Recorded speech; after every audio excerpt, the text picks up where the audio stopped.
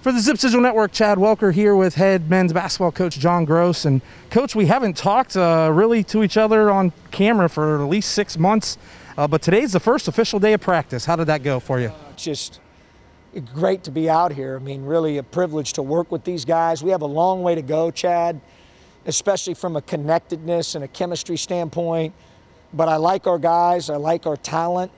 We've got some depth. We got some guys that were able to acquire a lot of experience last year, and we returned some veterans as well. And then I like our newcomers. They've been really coachable. Their attitude's been terrific. But we've got a long way to go in terms of developing that chemistry on court. But it's just great to have the opportunity to do that and be in here working, basically what will end up being about 5 days a week leading into our opener. Talk a little bit about the what the guys have been doing to get ready for a day like today, being that it's the first day. What have they been doing on their own? What have they been doing maybe at home? What are some of the things that have kept the guys engaged? How have you kept the guys engaged? How have you kept your coaches engaged? Yeah, obviously this is uncharted territory, right? It's a unique time. So we did the best we could. I tell people I didn't even know what Zoom was, until the pandemic, and we used that quite a bit. We had weekly meetings and get-togethers, and we did a lot of different things. We dissected The Last Dance. We had some social series and what we called our Racial Reconciliation Series speakers that were great, very educational. I thought that was really good. We had guest speakers that were coaches, college coaches, and former players that I had coached as speakers, and so we tried to get as creative as we possibly could. And then we guys had to do it on their own due to rules, but we tried to do Insanity or together. I enjoyed that personally. I thought it was great. I know a lot of our players did. It allowed us to keep in some type of shape before coming back. And then once we've came back, we've had about 2 months now of training where we've done a variety.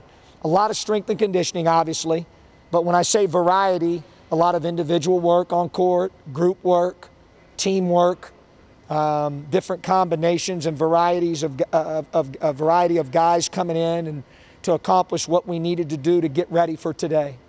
And then, Coach, going back through film on some projects that I'm working on, there was only 4 guys, maybe 5 guys who really saw the court last year. So a lot of new faces. Can you kind of share a little bit of some of the new faces around the men's basketball program? Yeah, it's really interesting because we have a decent amount of experience, but a lot of new faces. Obviously, Christian returns, to us, which is huge. Is a great leader for us. Great person and player. And Cameron Reese, Ali, Mike Dawson, Greg Tribble, all those guys gained valuable experience last year, and they're not rookies anymore.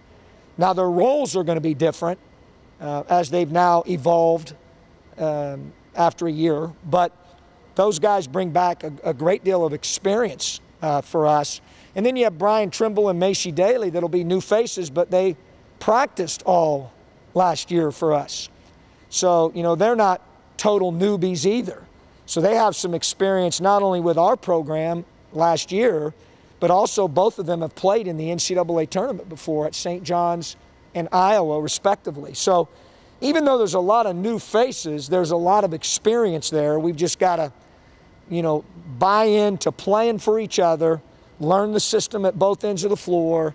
How do we help each other get stops? How do we help each other get our shot?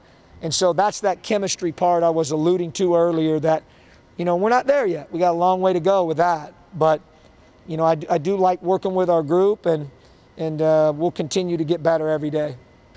Zips fans, it's going to be an interesting year. It's going to be a different year. So make sure you stay tuned with Zips Men's Basketball on Twitter.